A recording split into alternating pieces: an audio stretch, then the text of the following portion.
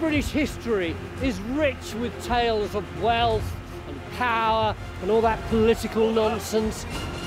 The glamour of our kings and queens, the jewels and furs and charisma, and all those heads being chopped off. But what about the real people who made everything happen? Rig Boer! I'll discover what they ate. It's a bit dodgy. The challenges they faced. Stuff this for a game of soldiers. And how they built Britain. That's straight as a die.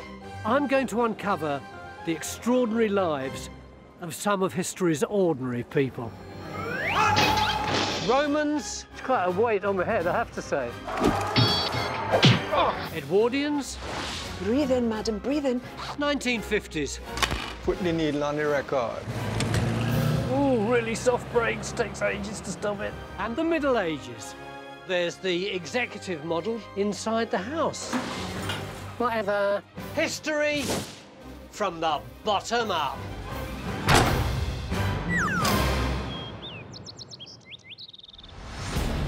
This time, I'm going back nearly 2,000 years to the great Roman Empire. An empire that stretched all the way from Egypt to Hadrian's Wall and brought people from Europe, Asia and Africa to live here, in gloomy old Britain.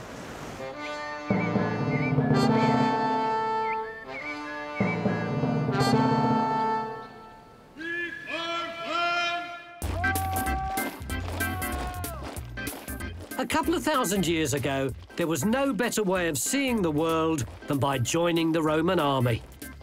Although it could be a bit of a lottery. For one young man, let's call him Marcus, this would have meant travelling thousands of miles just so he could do guard duty at a forlorn outpost of the Empire in a distant and uncivilised place called Britannia. This is going to be our Marcus. He came from the other end of the Empire in Africa. In search of adventure, he would have taken a boat from his homeland along the Nile sometime around the year 200 AD. Adventure, Marcus? You want to join the Roman army? OK. Change at Cairo and take a chariot west across the desert till you see a lot of blokes with spears. Great. What a mug. The Romans had been in North Africa for centuries, and Africans travelled around the empire as soldiers, traders and emperors. But the army didn't take just anybody. To qualify, Marcus had to be solid and strong, alert, straight-necked and broad-chested. But it didn't matter how many fingers he had. Some lads had tried to avoid conscription by chopping a couple off, but the army wasn't having that. So having proved he was a sturdy country lad with 8 to 10 fingers, Marcus had to swear to obey the emperor and never run away from the army or the enemy. Then he was in. Every morning after a hearty breakfast of a pound of bacon, Marcus worked out with a wooden sword, which sounds rubbish, but it was heavier than a real sword, to make him even more big and strong. Then he was dispatched over 3,000 miles from his homeland to Blighty,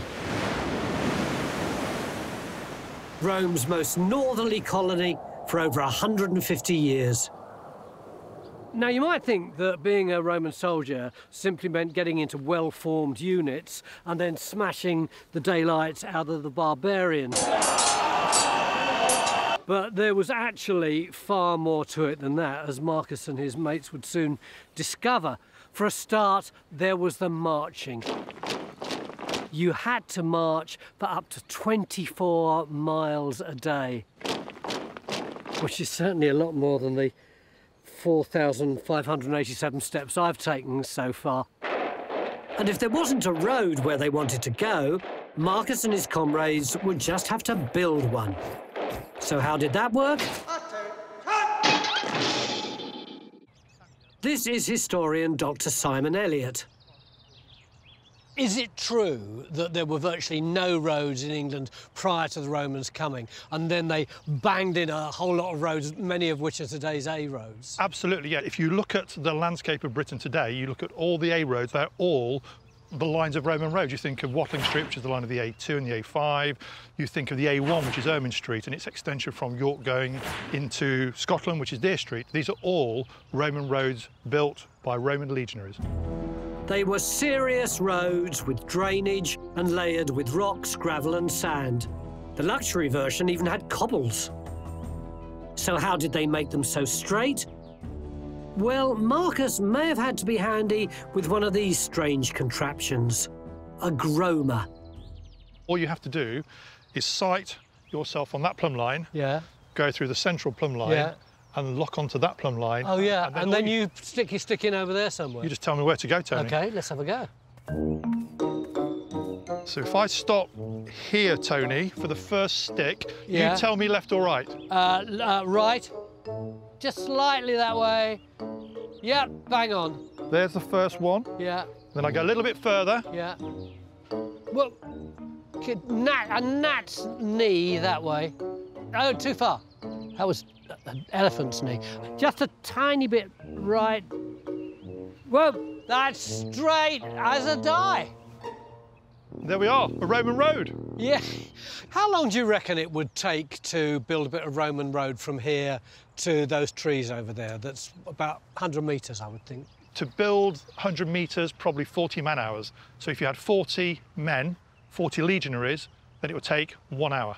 That's staggering, isn't I know. it? Is it fair to say that the soldiers in the Roman army were half fighting men and half builders? Absolutely spot on. So if you look at the typical Roman legion of 5,500 men, you would have maybe 4,500 as the full-fat legionaries with his shield, his helmet, his javelins, his gladius hispaniensis sword. But this legionary was also a fully trained engineer. So he didn't just carry that kit, he always carried his engineering kit as well.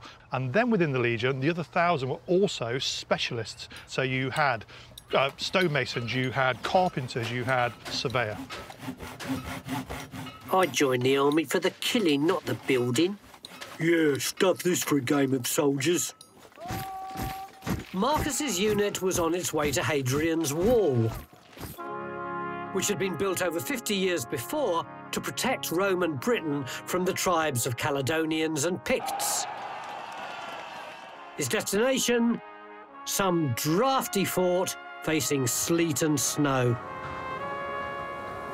We've got a remarkably vivid idea of what life would have been like for someone like Marcus from some fantastic archaeological finds that were found at a place called Vindolanda on Hadrian's Wall. These are copies, they're letters, and they're written on wood rather than parchment, because parchment would have been very hard to come by.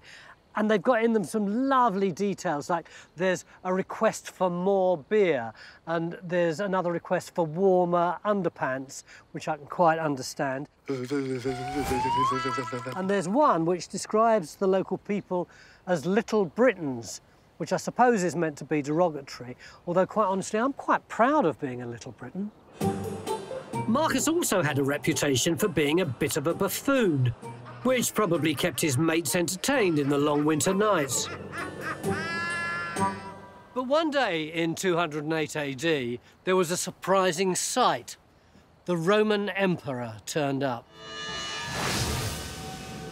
This is him, Septimius Severus, the 21st to rule since the empire was first founded in 27 BC, and who also happened to be the first African Roman emperor. Severus was a hard man who turned the empire into a military monarchy. When Marcus met him, the emperor's mind was on the war in the north. Severus wanted to sort out the problem of the troublesome Scots once and for all, but he needed to boost his defences first, and that meant that Marcus and his comrades would need to rebuild the forts all the way along the wall. Another massive, back-breaking job. It was all go in the Roman army. Despite their practical approach to life, Romans were extremely superstitious. Before launching an attack, Emperor Severus wanted to know what the future held. This could be done by reading patterns in nature, like the way birds flocked, or in lightning, or even in the entrails of sacrificed chickens. One day the emperor was inspecting Marcus's fort, and being a Roman, he was really superstitious, so he was looking round for some kind of sign or omen which would guide him to victory. And it was at that point that Marcus stepped into the history books. This history book, to be precise, Roman historian Augusta described an incident involving the emperor and an African soldier. And he had got this wreath of cypress leaves, and he said, "Emperor, you are a god. Mind you, for a human being to be a god, you have to die first. So, sorry about that." And as you can imagine, there was absolute silence, and the emperor was not amused and sent the man out of his sight. We don't know what happened to Marcus after his ill-timed joke. He would have been lucky to get away with his life.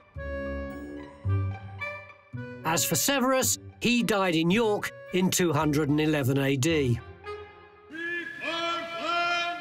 At which point the Romans suddenly lost interest in Scotland. But Severus had left one legacy which Marcus may just have benefited from. Before Severus died, he changed the law so that soldiers could marry local girls. And when they retired, they either got a little pension or a piece of land. So I like to think that provided Marcus wasn't executed for impertinence or killed fighting the Scots, he would have married the local girl and settled down. And maybe to this very day, his descendants are still living somewhere just outside Carlisle.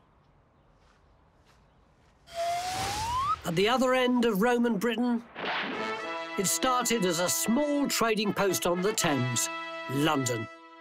Londinium was its original name. That was a Roman town. London, oh, London. These were the original Londoners. Nice cup of rosy, Lee. Roman London grew fast and soon became a vital trading hub for the empire. Round about the year AD 90, a young girl called Fortunata made this journey up the Thames. But she wasn't selling anything, it was herself that was on sale. Fortunata was a slave.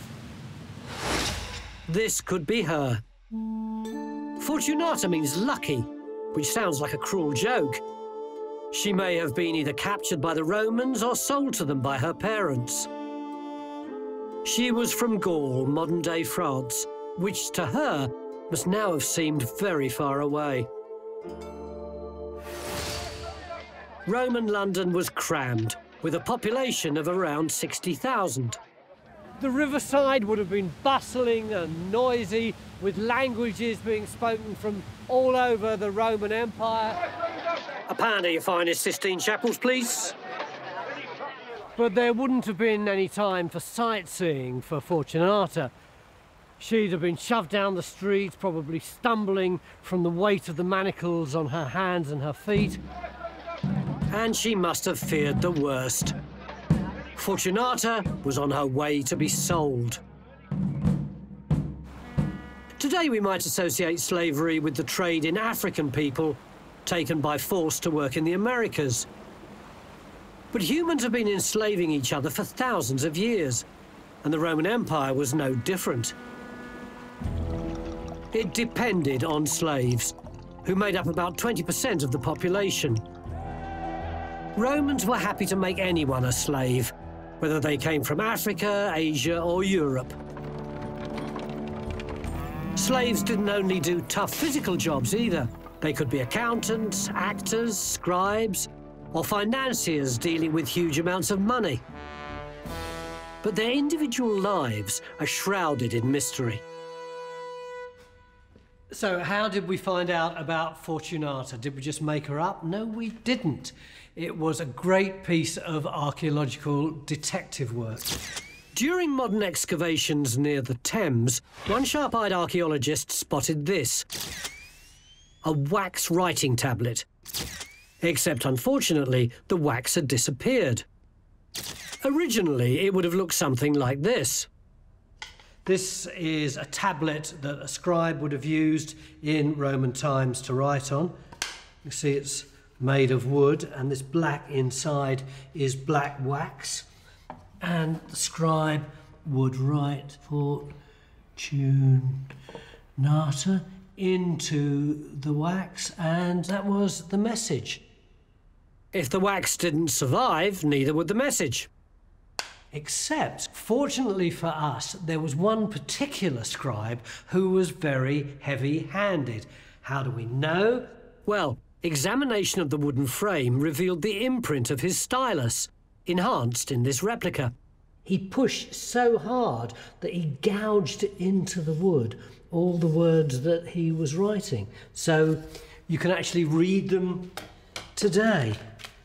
And they reveal that this is the bill of sale of the slave girl Fortunata to a chap called Vegetus, who was a slave of another slave. It says, Vegetus, assistant slave of Montanus, who was also the slave of the august emperor, has bought and received the girl Fortunata for 600 denarii, which is quite a lot of money at that time. And she's in good health, and she won't wander or run away. The sale would have been a humiliating process, which probably involved Fortunata being stripped for inspection by Vegetus. Her price was equivalent to 2 years' salary for a Roman legionary, suggesting a highly attractive young woman, one who probably offered special skills, such as cookery. Fortunata's owner, Vegetus, had been given this money by his owner in a sort of trust. He could use it to buy whatever he wanted, even a slave for himself, so that one day, if Vegetus earned his freedom, he could set up home and, if he chose, marry his slave girl. For now, though, Fortunata belonged to whoever owned Vegetus. So she probably went to work in some kind of high-status official residence, maybe not unlike this one. As a top-end slave, Fortunata might have been given duties looking after the lady of the house. Oh, cheer up, girl, for goodness sake. She'd have had her own quarters with the other slaves. But she wouldn't have had all the luxury of underfloor heating and tiled floors and all the things we normally associate with Roman villas. She would have lived round the back or in the next field in quarters which were pretty cramped and basic. She and the other slaves would be expected to run the place so that it was self-sufficient, including growing all of their food. And doubtless she'd have brought some of her fancy French cooking skills with her. Caroline Nicolay is French and an expert in Roman cookery. Oh, Caroline, I can smell this from the other side of the room. Oh, it's really lovely, isn't it? Oh, thank you. Should I have a taste? Yes, please, absolutely. So this is called a minuto expre coquis, which is a pork and apricots stew, if you like. Oh, it's very nice. It's me talking my mouth, it's a bit hot.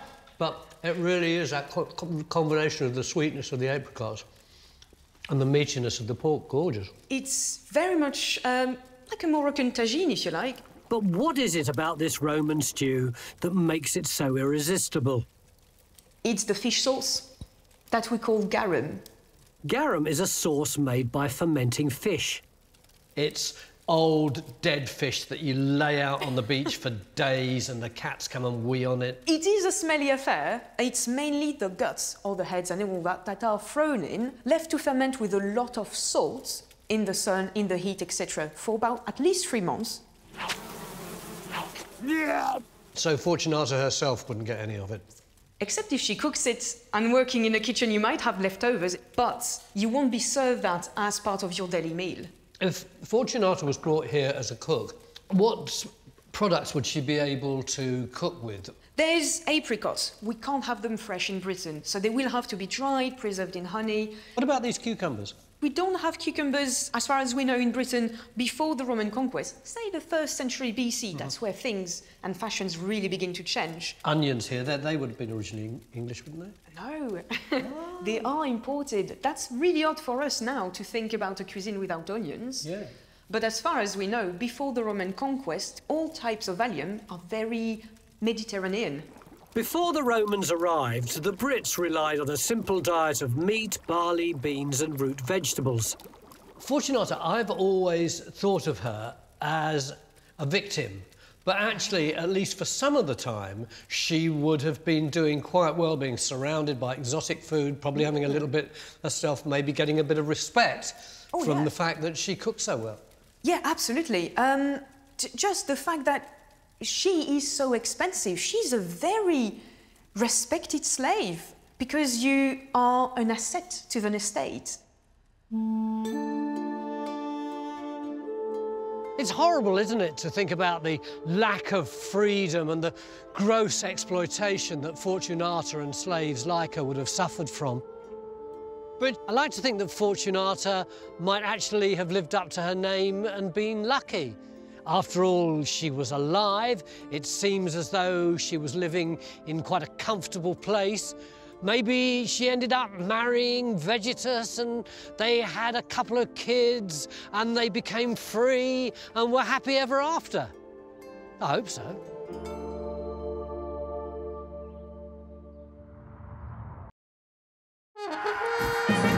When the Romans invaded Britain, they brought with them all sorts of radical new ideas, some of them even more exciting than either roads or the Mediterranean diet. Like, for instance, showbiz. Good evening, ladies and gentlemen. And welcome to the show tonight. The Romans worked hard and they played hard. Among the impressive buildings that they built, or got their slaves to build, were amphitheatres, circuses, stadiums and theatres. Roman theatre was inspired by classical Greek plays and mainly consisted of dramas that were either tragedies or comedies. They were performed by actors wearing costumes and masks to convey character. And although we don't exactly know which plays were performed in Britain, we do at least know one place where they were performed. This is the best preserved theatre in Roman Britain at Verulamium in Hertfordshire. Back in Roman times, it would have been an entertainment hotspot with something for all the family. But who were the stars of Roman Britain? Well, we've got one fantastic clue which contains two intriguing names. The clue is this gorgeous terracotta piece of pottery, and the names are Veracunda Ludia and Lucius Gladiator. Veracunda the actress and Lucius the gladiator. This is a replica of the original, which was discovered in Leicester. The small hole allowed it to be hung as a pendant, surely a love token. What we're looking at is a showbiz couple from Roman Britain. And first, I'm going in search of Veracunda's story. Much as they enjoyed their entertainment, respectable Romans looked down on actresses like Veracunda, who almost certainly would have been a slave anyway. She would have had to be a great actor, dancer and mime artist. And if these mosaics are anything to go by, pander to the bawdy expectations of the audience. She would have been part of a troupe of travelling entertainers, performing at venues up and down Roman Britain. For them, Verulamium would have been a big tour date. This area here, where all the grass is now, rectangular space, would have been the stage, and they wouldn't just have had this one pillar. There would have been 1, 2, 3, maybe even 4, and behind them would have been some kind of cloth or curtain to act as the scenery, and over here, that's where the musicians would have played. Behind them, you've got this curve all the way around. That's where the audience sat, and they'd have had tickets. They'd have been lead tokens which would have been stamped on the way in. And what about Verecunda? Well, when she was waiting for the show to start, she would have been up in the preparation room, what we call the green room nowadays. This is where she would have been getting a bit worked up, wondering how tonight was going to go, hanging up her frocks and dusting off her dresses. I'm hoping that Reading University's Roman expert, Dr. Matthew Nichols, can reveal a bit more of Verecunda's world. What do you think of that name, Verecunda? It does have a meaning in Latin, which is, we could say something like modesty. And her name is first. It's before Lucius the Gladiator. So they seem to me to be probably a couple, I would have thought. It looks to me like something these two people cared about and thought about.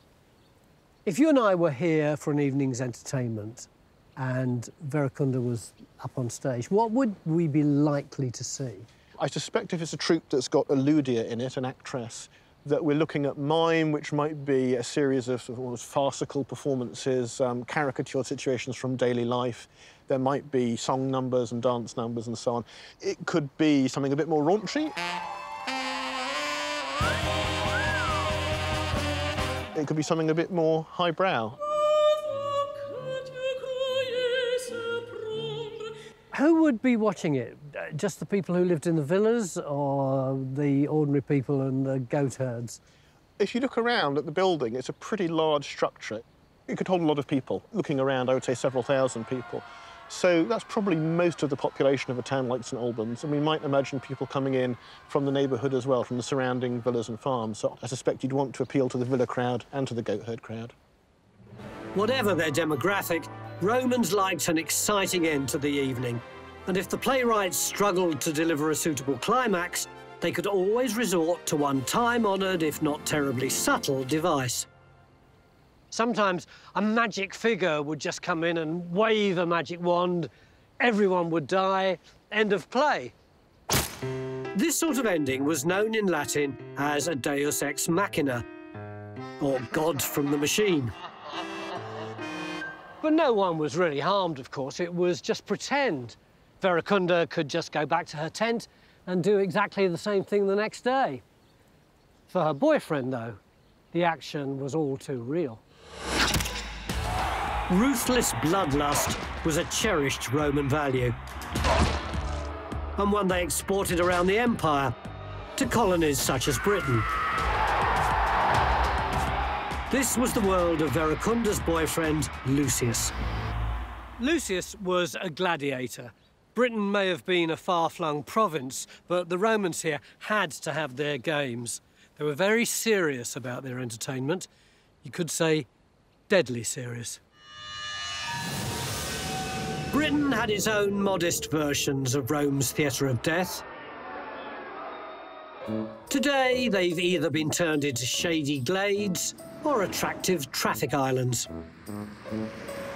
But don't be fooled, the games were just as nasty. They were put on for free by wealthy politicians or businessmen wanting to curry favour with the locals. Men and even women would often fight to the death in front of the baying crowds. I love you, lad. Come on if you think you're hard enough. Ooh.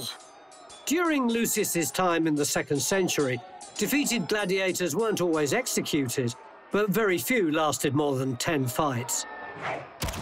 It's hard to imagine anything more awful, isn't it? But the games were extremely popular, both with the Romans and with the Romano-British. So how did Lucius end up with a career as a gladiator? Well, we can be fairly certain that this wasn't his preferred career choice. Lucius was most likely an enemy combatant, captured from one of the British tribes and then offered a choice to either A, be executed, I don't really like that one, or B, be enslaved and fight as a gladiator. Yippee! Lucius's life was all about survival and fighting for a living and being prepared to kill, and the centre of his world would have been his training, into which I'm about to get a crash course. First, I suppose I best get myself kitted out. This is quite bizarre. This is like a Roman car boot sale, isn't it? Very much so. A gladiator car boot sale, maybe. John Conyard is a professional reenactor. It looks like all this stuff is designed to make it difficult to fight in. There's a whole variety of different kinds of headgear here. All the helmets are made of a copper alloy, sometimes covered in tin. It's quite a weight on my head, I have to say. The fight certainly won't last very long. Certainly in some of the helmets, they're deliberately got small eye holes, so it's going to be hard to breathe. I like this wonky sword. What would the function of that have been? So, with a sword like this, I can slide it over the shield, inside the collarbone to the heart. I can place it on your breastbone, turn it around, and then slide it upwards through the bottom of your chin, up into your brain pan. Look at this. You wouldn't want one of these up your bits and pieces, would you? The four-skewered dagger was devastating against knee or elbow joints. On the days when Lucius wasn't fighting, what would he have been doing? If he was a young gladiator, I suspect he might have been kept to barracks, almost chained up in his room or in the gladiator school. After he's had some experience and he becomes a higher status gladiator, he might be allowed into town where he could meet actresses. How often would they fight? Certainly once to maybe 8 times a year. I thought it would have been more like football and you would have turned out once a week. They were paid very large sums of money for a bout, anything from maybe £75,000 to £250,000 in our terms. So fighting 1 or 2 bouts a year would be an excellent way of having a very good living in the Roman Empire. For Lucius, the secret to a good performance was not only to be handy in a scrap, but also to get into character. Each gladiator played a different role and had his own arch-enemy. What with his glamorous girlfriend Veracunda, I reckon Lucius was a pretty boy gladiator, like this chap. Known as a retiarius, or a net man, he had no helmet, so he could show off his good looks. His arch-enemy was the secutor, well-armed but slow. So what's Tom doing here? Oh, Tom's playing a gladiator for us. You could take off the John's son Tom is dressed as a secutor. So the retiarius would be practically unarmoured. Yeah. They're using the trident, the fishing spear. It's a very powerful weapon. I can use it two-handed. Oh, hang on, it's a demonstration. You're right. Not too bad. The net would be weighted, lead weights all the way around the outside. And, of course, we could try to throw the net in such a way to bring him down. So you are the fisherman who has caught the fish. Yes. With a high-energy diet and a programme of rigorous training every day, Lucius prepared for his next big fight. When it came to the day of the games, the whole thing would unfold a bit like a circus in a series of acts. And if it was a really classy show, then it would be accompanied by a soundtrack played by musical instruments, just like a sort of horror movie. And Lucius would watch from the wings as the old warm-up acts came on and got the audience in the mood. But I'm not really talking about a cheeky chappie in a spangly jacket. First on were the bestiarius fighters, criminals given spears to have a sporting chance against very hungry big cats. After the ferocious, hungry animals, there'd probably be a few executions, just to get the audience's bloodlust up. Then it's Lucius's call. He's had a few fights before, so by now he's well-known, well-seasoned and popular. And here comes the star of the show, Lucius the Retiarius. And a great reaction from the crowd. The secutor is straight in at Lucius with a chop to the head. But Lucius easily dodges out of the way. Quick, elegant movements. Lucius makes the lumbering Rex look a bit ridiculous. Oh, another swipe from Rex. That was closer. Now, Lucius has come in on his blind side, and it's back of the net. The crowd is going wild. Oh, my word. Was it really this bloody? Or is that just something we see in the movies? Well, not far from the prim tea rooms of York, archaeologists recently discovered evidence for a huge English gladiators' graveyard. 80 bodies, nearly all men, mostly killed in horrible ways, including one whose bones showed he'd been savaged by a big cat, presumably brought to Britannia for the games. The end for Lucius, too, was most probably brutal and grim. We all know something about gladiators, don't we? The strange helmets and the weird weapons and the nets. In fact, they're so bizarre, they're almost reduced to oddities, aren't they, rather than human beings? And it's only when we learn the name of one of them or see their butchered skeletons that we realise that they were people just like us, with lives like ours, but with terrible, brutal deaths. In Roman Britain, locals who became part of Roman society often did so as slaves, whether they were cooks, actresses, or gladiators. But how about the Brits who didn't get taken into slavery? What were their lives like? And are there even any records of them? Well, we do have a name, and it comes from the village of Prickwillow on the island of Eels, which is now Ely in Cambridgeshire. And that name is Boderogenus, which roughly translates as born of victory. But whose victory? Well, it could well be Queen Boudica, who was the tribe chief who smashed the Romans on a number of occasions. So calling your child born of victory could well be two fingers up to the Roman Empire. Cheeky little Britain. So did Boderogenus live up to his name? Well, not exactly. However, he did find a way of dealing with the Romans on his own terms. You see, Boderogenus had a job which gave him special value. It was one which would have made the other members of the tribe look at him with a bit of awe, a bit of wonder. He was someone who seemed to have something to do with magic, because he could conjure beautiful things out of the earth. He was a metal worker. This might be Boderogenus hard at work. After training under a mentor, he'd have become a travelling artisan or had a shop in the village.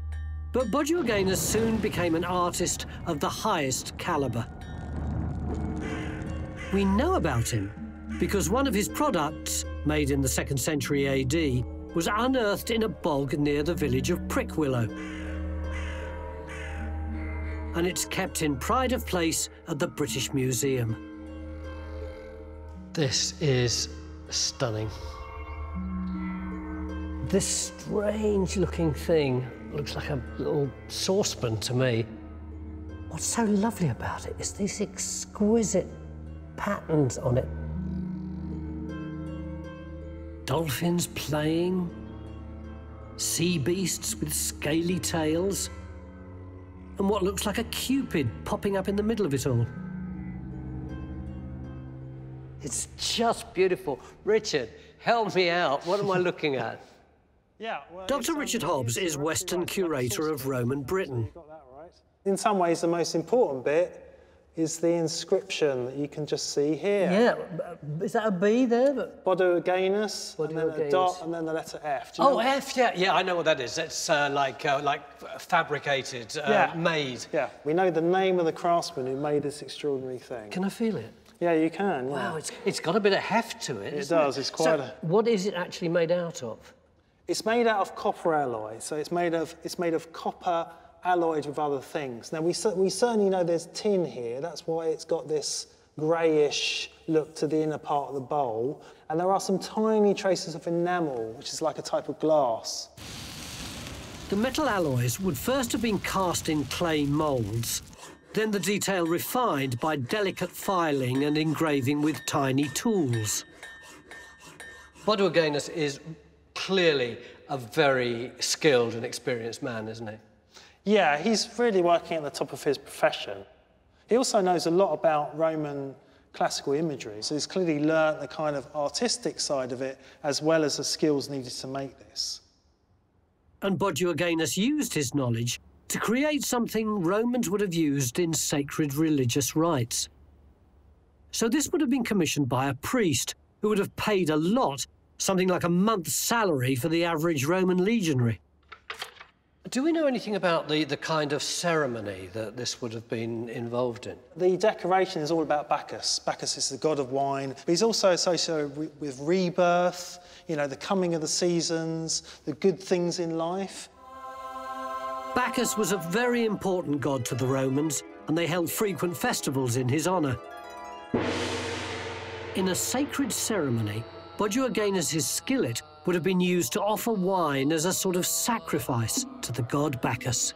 We can imagine that this is being used as part of one of those festivals, the Bacchanalia, which is all about the merrymaking of surrounding Bacchus, the drinking of the wine, maybe the grape harvest itself. Once those ceremonies have been gone through, then you can all partake freely in the Bacchanalian festivals themselves. So although this wine is sacramental and it's been blessed, you'd be able to neck it as part of the party? Absolutely. You paid your due to the god, so you can then be satisfied that you're in harmony with the gods. A bacchanalia was basically an excuse to have a good time. And for some reason, this Roman god became very popular with many Brits. That's a bit chilly. Are you sure you should be going topless? What about you? Oh, yeah, I got a bit carried away, didn't I? Do you think he would have been a respected member of his society? Well, the funny thing is, a lot of metalworkers were not viewed in that way. They were kind of viewed with suspicion. Because of this amazing ability to, you know, bring together something from the earth with water and fire and make these extraordinary objects. So they were a bit magic. They were sort of seen as alchemists. Great at last to find evidence for how Brits could exploit the Romans. All brought together into one magnificent little saucepan by a craftsman called Boduoganus. Nearly 2,000 years ago. The Romans provoked such a mixture of emotions. Whatever the benefits of the Roman Empire, I can imagine many little Britons breathing a sigh of relief when the whole thing finally went down the toilet.